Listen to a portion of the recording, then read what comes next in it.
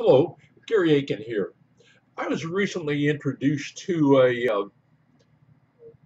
a new supplement that addresses the terms of ketosis and ketones. And I wanted to just share a little bit of information with you and then maybe encourage you to watch a series of videos that I'm doing on that subject. Now, some of you may have heard of a ketogenic diet that goes along with this.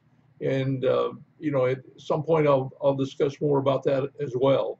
But in generally, um, we think about the body and its natural fuel as being glucose or sugar. And what many people don't realize is that if you can get your body into a state of burning fat, uh, you'll tend to build better muscle and have better body balancing than what you would by not achieving that. And the process of burning fat is what is termed as ketosis. Um, and as your body burns fat, then it produces ketones, which is used as energy instead of the sugar, or in many cases would be just using the protein that you maybe just ate or something like that. But we're also told by the experts that we really, if we're exercising, unless we really get into a rigorous exercise, and I don't know about you, but about 30 minutes is what exercise I want on a daily basis, and then I'm headed for the hot tub. But in that period of time, I certainly haven't given my body a chance to get into a state of burning the fat.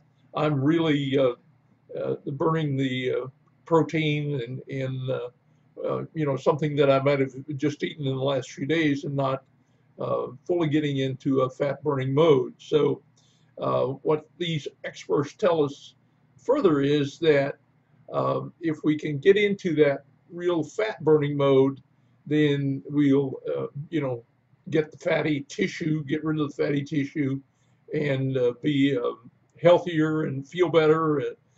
Actually, our cognitive functions will be improved as well. Uh,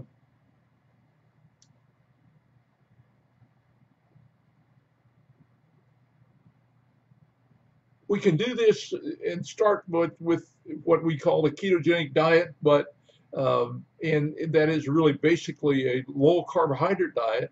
But there are ways of enhancing that through, and I'll talk about this maybe in the third video, the use of what we call exogenous ketones in stimulating fat burning.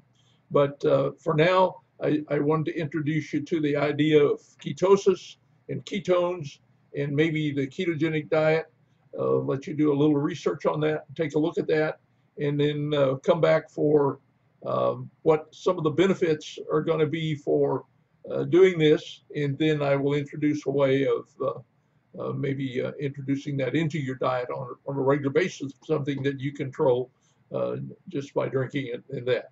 So thanks for watching. I hope to see you back on the next one where I'll explain the benefits of ketosis.